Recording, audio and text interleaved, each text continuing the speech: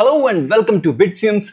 I'm your host Sarthak and this video is all about the amazing Warp terminal. So are you getting bored of using this kind of terminal where you cannot do stuffs you love to do on your favorite IDE like VS Code or IntelliJ thing?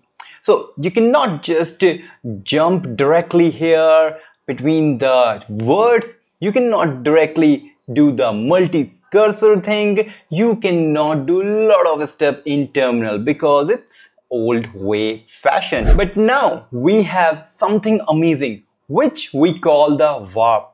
It's your terminal reimagined. So let's get started with Warp and see how we can set it up for your macOS, because right now it's only available in macOS and soon will be available for Windows and Linux. So first of all, you can use the brew command to install it. So I'm going to install it here and say brew install cask warp.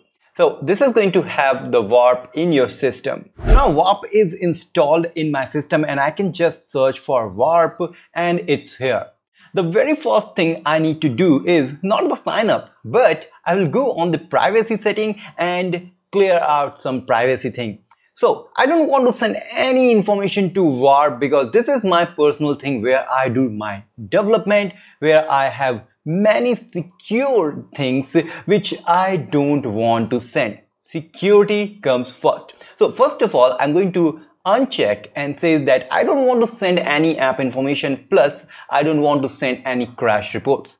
Now this is closed, and to use this Warp you need to sign up here. So I will be back after signing up just in few seconds. So after signing up it will be like this on the web, and if I open my Warp it's saying that thank you for joining the Warp. So let's hit enter, and some of the questions which I don't want to answer but I have no choice to skip it. I'm read. So it's internet, I got information, where are internet, oh my god, this is bad. Google. I'm going to use it for personal use and hit next, go to Warp. Whew, finally I am here. So this doesn't seem like any terminal. It's more of an IDE or a VS Code kind of thing where I can do a lot of things. But I can just close it and I can close this one too, and boom, this is my terminal. Yes, I'm going to use it. I say ls, cool. I say cd into something and you got this point. I am getting this auto suggestion. You can see in my bottom of this terminal, I can see I have this my app. So if I hit tab, it's suggesting me some of the things. So one is this suggestion my app, because I used this command previously, so I can just press a right arrow to complete it, but I can get back and I can hit the tab to get the auto suggestions for the directory inside this cd, the directory where I am. So you can see application, desktop, document, a lot of things are there, and I can press it. Cool, everything is here. Okay, so let's get started with this Warp. To get started with the Warp, I just want to see and feel the look. So first of all, I can see there is something written here. If I click, it just selected it out, and it's not selecting whole of the terminal but section, and they call this section as a block. So this is the block, and then this is the block, and then finally the terminal is here at the bottom. Now how do we communicate between the blocks, or how do we move between the blocks? So you just need to press your command and up key to move into the block. Now what is the purpose of moving into the block? Can we just use it, or can we continue over it? No, you don't want to continue over the block, but what you can do, you can go in there and you can copy the content of this block. So you can see if I go here on the three dot, I can click, it says that you can find something on the block by saying command F, and you can toggle the bookmark. You can bookmark that entire block to the Warp. Also, you can navigate between this, like scroll to the top of the block or bottom of the block. You can do a lot of things for the block. But you can see it says copy both, or copy the command, or copy the output. So basically you can say Command C to copy the ls. So if I just paste it, it has actually copied everything because I pressed Command C, which is both. If I just want to copy the command, I need to say Command Shift and C on here, and then go on at the bottom and say paste. You can see it pasted just the ls. And now what about the output? So for the output, I need to use the Option key also. So I will say, hey, Command Shift Option and C, and then paste it. You can see entire block is pasted. Okay, so that's great. I can press Ctrl A to select everything on this block and hit delete to delete entirely. One really amazing feature of Warp I like to have is the background block. So we learned about different kind of blocks, how we can navigate it. But what if I have a command like ping bitfumes.com? So this one is pinging. Now what if I want to say something like ls?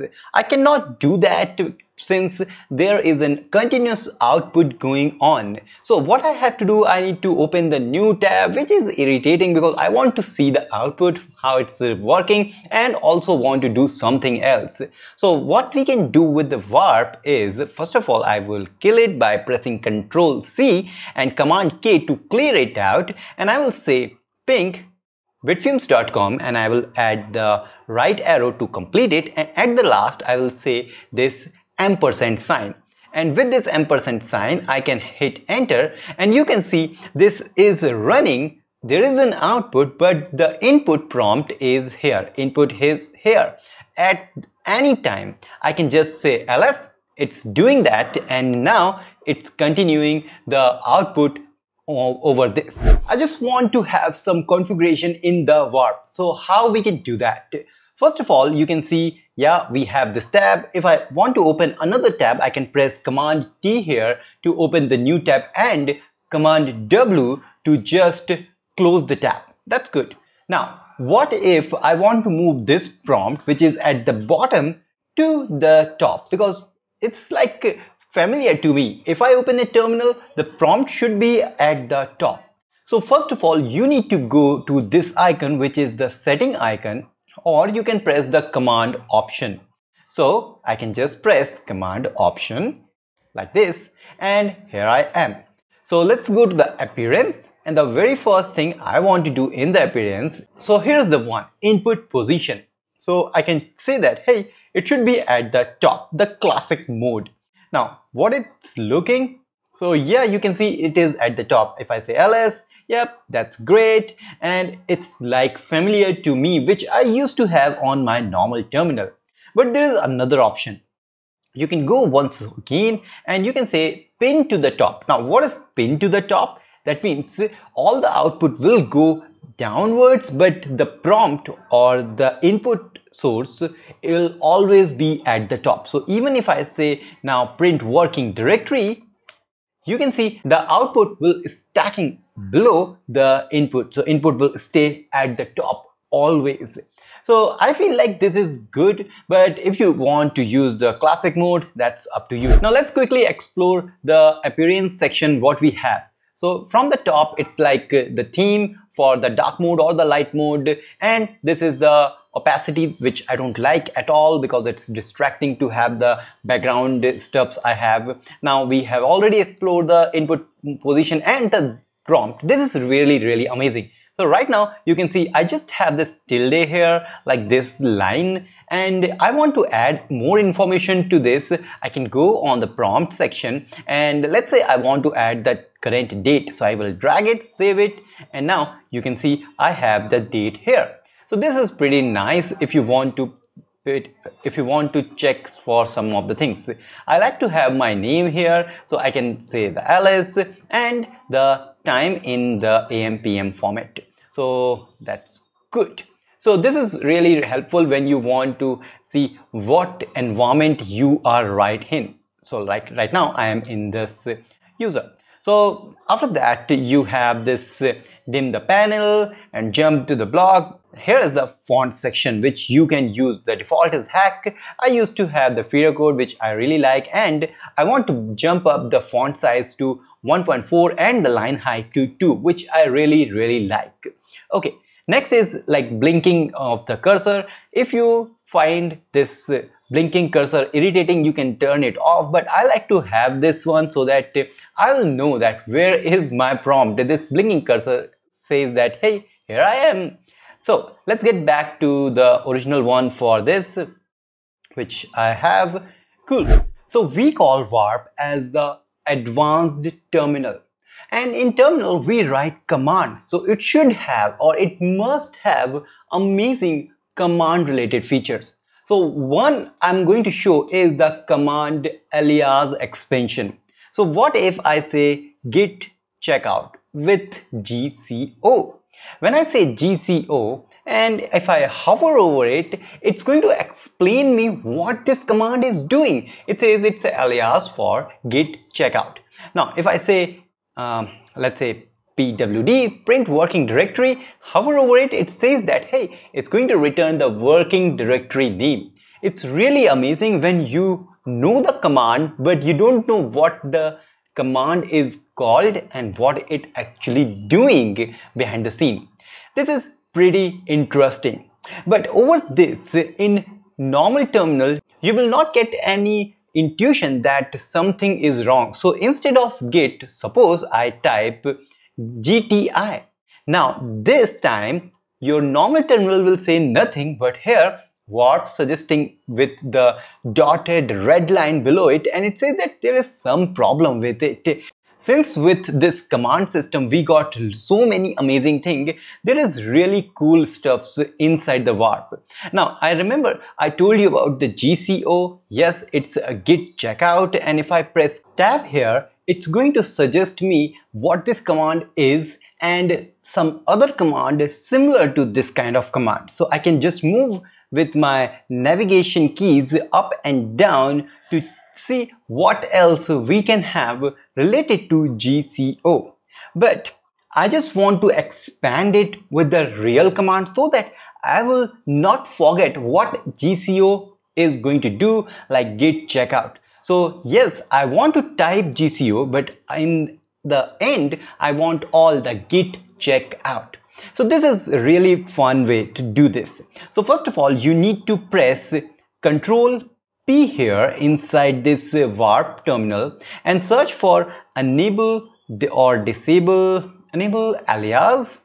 Yeah, enable alias expansion. Once you have enabled the alias expansion, now what you can do here is once you type GCO and if you hit spacebar, it's just complete out that shortcut or that the alias with the original command you have. Isn't it really amazing? Because you are not going to forget the original command you have, even you are writing the alias for your command. Now, one of the amazing feature of a better terminal is the history of the command. So suppose I have ls and I want to see what are the commands I have previously ran with the ls. So I need to press the up key here, and you can see I got two suggestions because I just have the two command written on the warp related to the ls. Same I can do with any command like git or anyone. But there is one more cool feature. So another way of getting into the history is pressing Ctrl R while you're writing something. So with related to ls, if there is any command you have used in the past, then it's showing here. So like docker compose ls, or I can say ps and press command R and I will find a lot of ps related commands. So I should have the docker ps. That's good. So this is the way we can get out the old history commands, which is extremely useful because you don't want to write it out all the way. In the starting I said that this warp is more of a terminal but in the form of an IDE. So in the IDE, you can split the pane to work on different things in the same window. So I can press Command D to create another pane, or Command Shift D to create another pane on the right. Now this can be continued like this. But with this pane, there is really cool feature which only warp has, is the syncing of the command. So I can just on any of the pane, I can just press like Command, Option and I, and you will see there is a little icon here. So if I once again press Command, Shift, Command, Option and I, you can see it, I can toggle. Now, what is the benefit of this? See this magic. I can say print working directory and it is synchronized everywhere. Now I say like ls, it's synchronized everywhere. And you can obviously use Command W to close all these panes.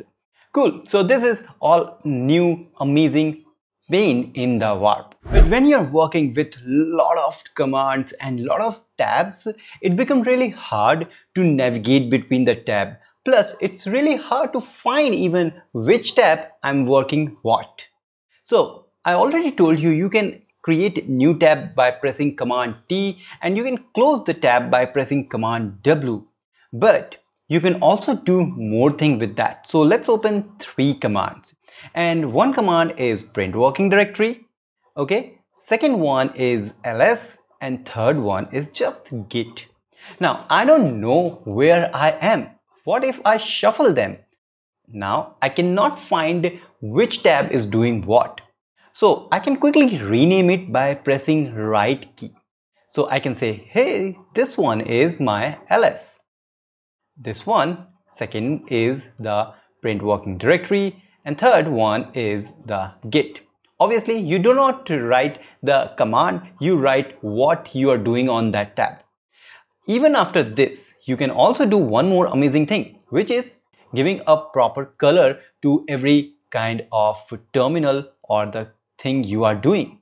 This is really nice when you have some theme for your local, your production or any other environment you are having. So maybe red one is the production one you don't have to touch. This green is for general purpose thing and the purple is for your local environment. Isn't it really amazing to see how powerful this warp is? But once again, how about the navigating between the tabs? You don't want to use your cursor. So in that case, what I can see is if you go on this key binding and search for tab, here is the activate new tab by pressing Command, Shift and right or left braces. So if I want to go into the git one, I will press Command, Shift and right the curly braces. And similarly, go on the left, I press the left. And finally, you can also rearrange these tabs closer to the one you are working so that you don't want to navigate and press a lot of keys just for the navigation. Now, we are at the end of this video and you know that warp is really amazing and it has a lot of amazing feature which I cannot just keep on showing to you.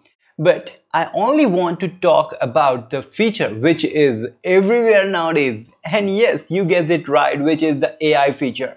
So how AI feature can help you in this way of using warp?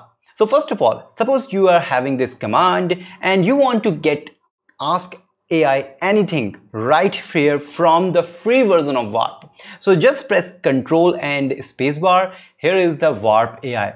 And you can see it says that you only have 10 prompt available and every day you get 100, actually 100 not the 10. So 100 prompt available for a day. Now you can ask anything for this and basically this is OpenAI ChatGPT. So I can simply say that what is the command to create a sim link like this.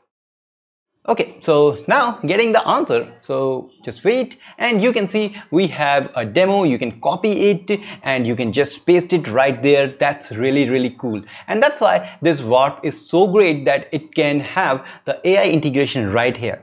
But it's not that amazing because you can do that with any other AI tool. But the things really get amazing when you can ask AI right here from the terminal, from the input section. So when there is nothing written here, press Ctrl R to have the command search. Here you can ask anything. So I want to ask for the AI suggestion, and here I can say, hey, ask the AI, and I can say write me a regex to select a email. Simple. So I get it, and the powerful thing is I can just hit enter and here is the one. I get that exactly all of these things right here in my terminal at this point. And this command R is really powerful because you can check out the history, get the workflow. We haven't talked about the workflow. Workflow is basically some of the commands you can, or some of the script you can write to create a workflow which can do a lot of things in one go. I just want to leave it for now because it's just a demo, not a full course on the Warp AI, so you can check it out. But this is a cool thing. So AI is taking over the integration on this kind of terminals, and this is really cool. So the question, are you going to use the Warp, or is there any better tool available for this Warp? Comment below and let me know if there is something amazing out there. I will going to create video on that. And don't forget to subscribe to this Bitfume YouTube channel, because you know this channel is having a lot of views but very few subscribers. You can see only 14.2% of all my viewers go and subscribe to this channel. So this is your chance to help me out, to say that, hey Sarthak, you are doing really amazing work. I'm going to subscribe right now. Hit like this video if this video helped you, and follow me on any platform with Sarthak Savvy. See you in the next video.